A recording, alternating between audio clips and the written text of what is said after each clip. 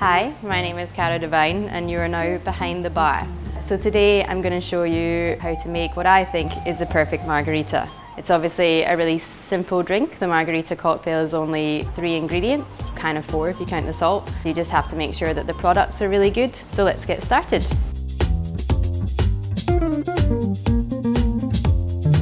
As I said, margarita is a nice and simple cocktail, so it does mean that the products that you use do matter. Obviously, the star of our show here is the tequila. I could talk about tequila for days, but I think we'll save that for another episode. What I will say is don't buy cheap tequila. You're just f***ing over the farmers in Mexico, and that's not very nice. Make sure, A, that it's 100% agave, and B, if you can, do a little bit of research and make sure that it's one that's ethically farmed. The one that I'm using is Calle 23. I like this because it's run by a young French biochemist called Sophie, who sort of did what we would all love to do and decided to run off to Mexico and start making tequila. And she brings her scientific knowledge to bear on this really awesome ancient spirit. Tequila is really all about the terroir, similar to wine. So what you're looking for in really good tequila is, you know, a really awesome expression of where the agave was actually grown. We are using a Blanco Tequila, and that's usually what margaritas are made with. There are 3 different classifications of tequila. So you've got Blanco, Reposado, and Añejo, and it's basically all about how long they've spent in oak resting. And as you can see, is white.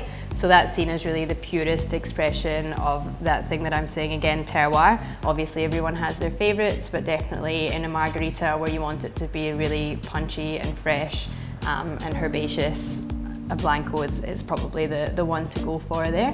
And this is my choice. Now your other ingredient is the orange liqueur.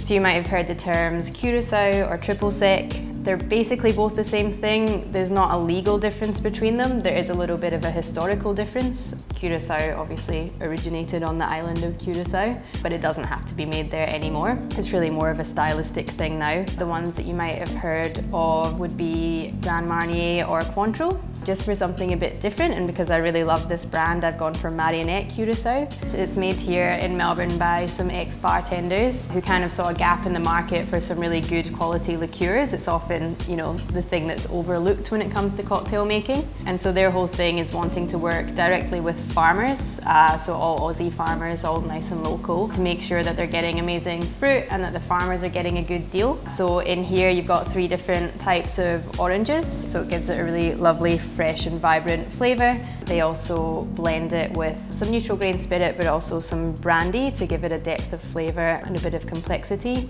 And it's also aged in barrels for a while as well. So it's a really delicious product and one of my favourites. So to get started, you'll need something to shake the margarita in. Most bars really now use tin on tin. That being said, I've definitely been at parties where they've been shaken in Tupperware and things, so don't stress too much about it. You'll need your jigger, some kind of measure, a couple of strainers, and then I've also got this citrus press here to squeeze the lime juice fresh.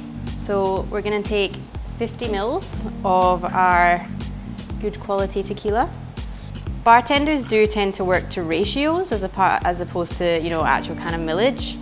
You can do 60 mils of this if you want something a little bit boozier, but the general ratio is 2 parts of your base spirit to 1 part of the sour to half a part of the sweet is usually about right. And then obviously have a little taste and adjust it according to how sweet your palate is, how sour the lime juice is on that particular day, anything on any of those variables.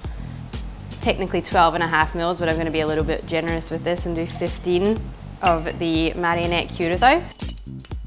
Ideally, you probably want to squeeze your lime juice fresh, especially for this drink. You want it to be really kind of zingy. So you're obviously looking for 25 mils. So just measure out in a glass first so that you can do it properly in your jigger. So before you shake, you do want to get your glass ready. Obviously, once you've shaked the cocktail, it's just going to be sitting on the ice and diluting a little bit. You want to minimize that amount of time. You don't want to be faffing around looking for your glass, smashing your glass by accident. Preferably refrigerate the glass, even better if you can put it in the freezer. It's a bit of a waste if you spend all of this time shaking the cocktail until it's so cold that it's hurting your hands, and then you pour it into a room temperature glass, especially here in Australia where room temperature can be 40 degrees. So nice cold glass is going to keep your drink colder for longer. Get a little lime wedge, and I like to just go around half of the glass to do the salt rim, so that people can choose how much salt they want to take in with each sip. And you just dab it around the outside. Say the salt sticks to the lime juice there.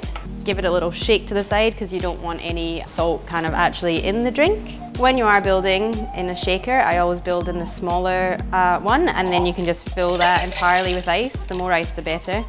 And then that will just fit really nicely inside your big tin. At this point, a lot of people like to do big slaps and things like that. You're actually more at the mercy of physics just now, because as soon as this gets kind of cold, then the tins are going to contract and stick to each other. You just want to make sure that they're kind of nicely lined up on this side here. Turn to the side just in case you do manage to let it fly out of your hands. I have seen it happen a few times. You'd rather get it all over yourself than all over a customer, and shake as hard as you can. Obviously at this point you can see it getting nice and cold. It gets a little bit difficult to touch. And so that's it ready. Just pop it off. Double strain here. You don't have to double strain. If you prefer the little chips, you're more than welcome to leave them in there, and it totally works as well. And there you are, what I think is a perfect margarita. So now you know. If you like this video, please give us a thumbs up, and if you have any questions, let us know in the comments.